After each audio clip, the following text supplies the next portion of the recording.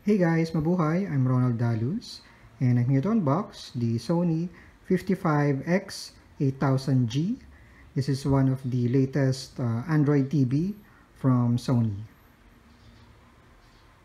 And just to let you know, we were able to buy this at SM Appliance Center at SM North Edsa, and the discounted price is 33,453. And the original price is 47,990 something. I'm not sure. I-leave ko na lang mamaya sa description yung details about this TV. And yun nga, nabanggit ko, nagkaroon kasi ng promo sale si SM Appliance Center. And isa to sa mga products na naka-sale. Ang sale niya is nag-start pa noong October 15 up to November 3. So, if you're planning to buy this or interesado kayong bilhin din to, check nyo na lang yung nearest SM North or SM Appliance Center na malapit sa inyo if you want to avail this. So, hanggang November 3 na lang siya. So, hurry up. Kung interesado kayong bilhin din tong TV na to, punta na lang kayo sa SM Appliance Center. And just to let you know na rin, this TV is not actually mine. This TV belongs to my brother. Gusto na rin niya kasi mag-upgrade nung TV niya since yung TV niya is maliit pa 32 inches. Nakita na namin tong naka-sale, so ginrab na namin yung chance na bilhin to since ang laki talaga nung discount niya. So, ayun lang. And syempre, before we do the unboxing, check natin yung box. So, start tayo dito sa ibabaw. So, yan yung nakalagay sa ibabaw.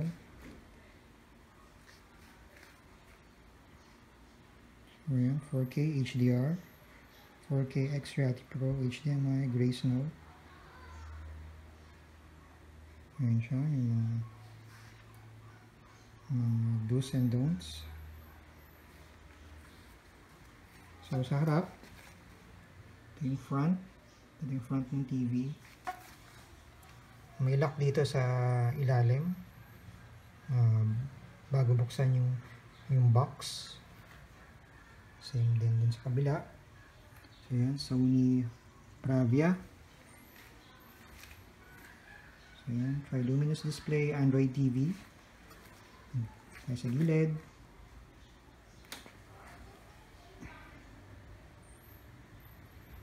Yung mismo model number niya, 55X8000G.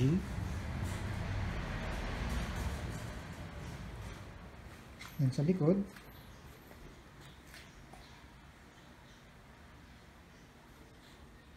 So same lang yung sa harap.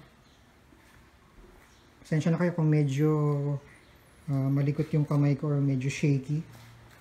Kasi nahawakan ko lang talaga siya. Yung pinaka-camera.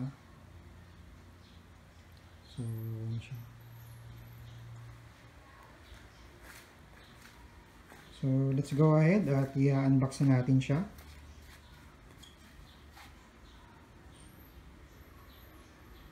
So, bali kakatapos ko lang tanggalin yung naka-packaging seal. So, let's go ahead and open the box. So, I guess ito yung pinaka-stand ng TV.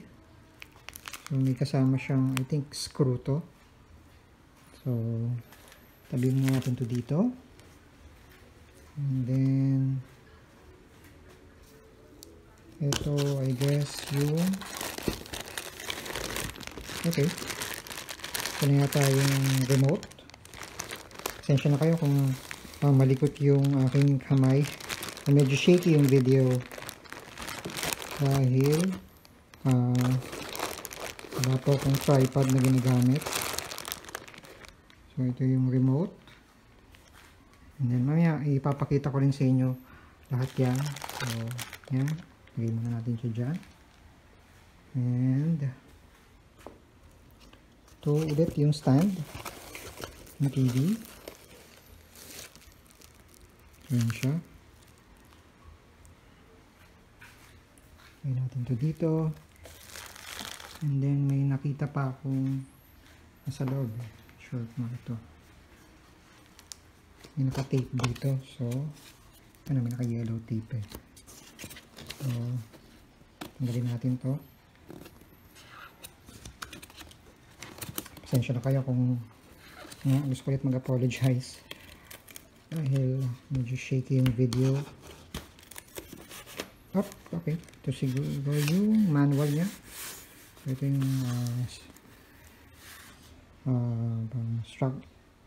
instruction manual on how to assemble the TV. So, ito yung setup guide or the setup guide. Ganyan siya. So, yun lang yung laman yung lahat nung kasama sa TV. So, bali ito ulit yung mga kasama sa package or ito yung mismo yung mga content na included sa TV. Yan siya, yung setup guide. So, for this TV, no, kailangan talaga at least 2 tao kayo na mag-assemble kasi medyo malaki yung TV. So, yun yung instructions on how to assemble TV. And then ito naman, ulit, yung TV stand. So, may screw siya na included. Ito ulit yun, yung TV stand. And ito yung kasama rin to sa TV stand eh. Ito. So, i-assemble pa yan. And then, ito yung warranty certificate. 2 years warranty siya from Sony. So, ito, probably ito yung mga safety manual or user guide manual. So, may converter na rin siya for the power cord. And this is for the antenna. So, yun siya. And syempre, ito na yung remote. So, yung battery nakalagay na sa loob. Yung mismong battery kasi nung binili namin siya, kailangan talagang i-check mismo yung TV eh. So, sinet-up na nila yung TV. And doon, ilagay na nila yung battery sa loob. So, yun siya. Meron siyang dedicated na Netflix button. Tsaka Google Play button. So, yun yung tsura ng remote. Ayan. So, after this, check na natin yung mismong TV. And first, bago daw matanggal yung box, eh, kailangan muna natin tanggalin daw itong, not sure, parang lock to eh, para matanggal yung box. So ganyan siya. Open, then tanggalin. Then sa kabila, same din. Squeeze mo to, then pull mo. And same din sa kabila. So, yan siya. May lock siya dito. So, squeeze, then pull. Ayan. Same goes for this one.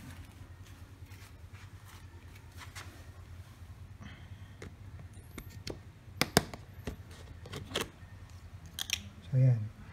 And tanggalin natin mismo yung box. So, bali guys, ito na ulit yung TV. Once natanggal mo na yung box. So, ayan siya. And then, check natin yung mga inputs sa likod.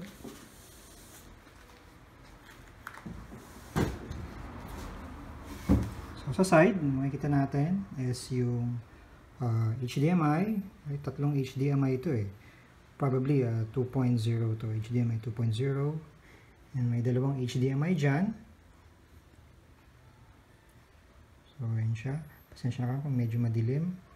Ito yung lalagyanan ng antenna. And then, wala na. And then ulit sa likod, meron ulit na digital audio out. Meron din lagayan ng headphone or audio out. DVI. So, bale, 4 yung HDMI for this TV. So, dalawa dito sa gilid. And dalawa dito. And ito naman ulit. So ito yung traditional na video tsaka left and right audio. So video in. So may HDMI 1 audio in daw. Ayan sa likod, or LAN, merong kabitan. Gusto mo siyang directly ikabit sa internet through a wired connection. So ayan siya. So yun yung itsura sa likod. So ayan siya. And then bali material na ginamit dito, hindi siya plastic metal siya. So banda dito plastic na. So dito naman, kung gusto mong i-wall mount, so may mga holes dito gilid. So same din doon. Ayan, dito sa kabilang side. Ito yung power cord. So ayan siya. So ayan yung likod niya. So after this, i-assemble ko na yung mismong TV and i-set up ko na siya. And papakita ko na lang siya sa inyo once na yun nga, na-assemble ko na siya at na-set up ko. Medyo challenging lang kasi mag-isa lang ako. Wala akong ibang kasama para i-set up tong TV. So, pero kaya naman. So, after this, pakita ko na yung itsura niya once na na-set up ko na siya. So, bali guys, ito na ulit siya. Kakatapos ko lang siyang i-set up. Ayan yung actual na itsura niya. And, lapit tayo dun sa mismong TV.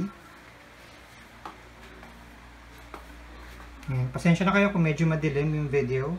Kasi madilim dito sa kwarto. So, ayan siya. Sa gitna, yan yung Sony na branding.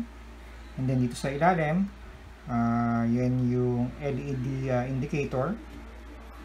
And then ito yung isang itsura ng stand ng TV. And then kinabit din na namin yung TV Plus box since hindi kasi aabot yung cable dito sa kwarto, so kinabitan lang namin ng TV Plus box. Yan siya. So yan ulit yung TV stand. Dito sa gilid, makikita nyo yung Bravia na branding. So, yan, may plastic pa siya. So, ano yung itsura niya once na assemble na siya. Pagkatapos ito, ipapakita ko na yung itsura niya pagkatapos ko siyang i-set up or gawin yung initial setup for the TV. So, bale, ito na ulit siya guys. Kakatapos ko lang gawin yung initial setup for this TV. So, as you can see, ito na yung itsura niya. So, wala pa akong ini-installed na any app. So, mga pre-installed app lang yung mga nakalagay dito. Dito sa ibabaw, makita nyo, ito na yung Google Assistant or Google Search. So, yun siya. Merong mga recommended videos dito. So, yun siya. So medyo iba yung itsura niya doon sa ibang nakita kong Android TV. So iba yung user interface niya. So ito yung mga featured apps. So I'm not sure kung naka-install na iba dito. So ito yung mga apps, ito yung Google Play Store, siyempre yung YouTube. So may internet browser din siya. Screen mirroring. So hindi Google Chrome yung internet browser niya. I'm not sure kung supported ni Google Chrome tong Android TV. So ito yung mga inputs. Bali 4 yung HDMI niya. So nakahook na yung PlayStation 4. So check natin mamaya yung PlayStation 4 kung ano yung itsura niya. So ayan. And let's go to the settings. So ayan yung mga nakalagay sa settings, and let's go first sa about. So nakalagay dito is ang version niya is 7.0 pa, and then yung Android security patch level is January 2019, so medyo luma na rin. So alam ko ang latest update nito is 8.0 eh. So, back muna tayo. Then, check natin yung internal storage niya.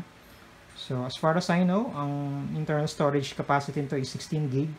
Pero ang natitira na lang is, or yung available na lang is 8.2 gigabyte. So, pasensya na kung hindi masyadong makita sa video. So, ayun siya. So, ito yung laman ng settings.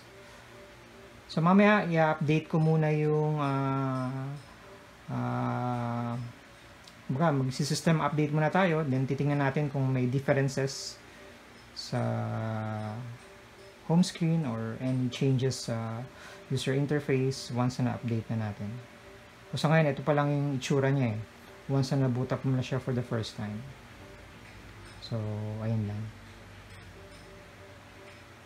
So, i-update ko muna siya, then papakita ko na siya sa inyo after kong i-update. Bali, kakatapos ko lang i-update yung software nitong TV. So, kung mapapansin nyo, nagbago na yung itsura ng user interface niya. And, napansin ko lang din yung inputs, timers, and settings. Nandito na siya sa upper right corner kasama ng clock. And then, i-correct ko lang yung inputs nitong TV. This TV has 3 USB ports and 4 HDMI ports. So, let's go to settings. Let's go to about. As you can see, nag-update na yung version niya to 8.0 and the Android security patch level is nag-update na to May 2019. So, gusto kong mag-apologize kung hindi ko na mako-cover lahat ng features nitong TV na to since gusto ko lang din naman kayo bigyan ng overview about this TV. So, kasi kung i-check ko pa lahat ng laman nitong nasa settings, lalong hahaba yung video kasi sobrang dami niyang laman. So, hindi ko na magagawa yun. So, itong TV na pala na to, nakita ko sa setting, it has a built-in Google Cast and it has a Bluetooth. And then, try natin yung Google Assistant. So, try ko siya for the first time. What's the weather in Philippines? Currently in Manila, it's 28 and partly cloudy. Tonight, it's predicted to be 27 and partly cloudy. Due to the current humidity, it feels like it's 33. So, that's nice. So, yan yung tsura nung bagong user interface. So, tingnan natin itong Google Play Store.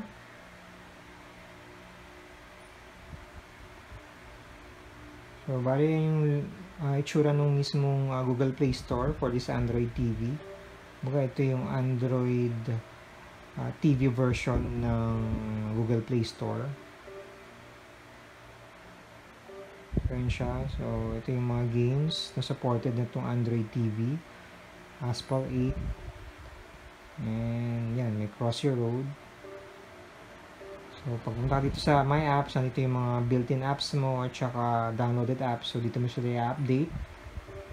Yung settings, so yan, may parental, purchase, auto-update, about. So, yan siya. So, sa ngayon, kakatapos ko lang i-setup yung PS4 ko dito sa TV.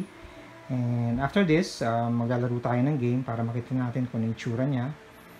And before we do that pala, napansin ko lang din, or ngayon ko lang din na-discover, yung TV remote pala is pwede niya palang i-navigate yung PS4 mo gamit itong TV remote. So, yan siya. So, sa ngayon, na-navigate ko yung menu using the TV remote. So, natuwa lang din ako. So, ngayon ko lang din siya na-discover. So, ayun lang. So, after this, maglalaro na tayo ng game. Bali, ang lalaroin natin is Resident Evil 2. And before we do that, para ma-check pa na natin kung naka-enable yung HDR, let's go to the menu and go to picture. And then kung mapapansin nyo is dun sa upper right corner, ang nakalagay is HDR. Bale, itong TV na to, ang supported niya is HDR10.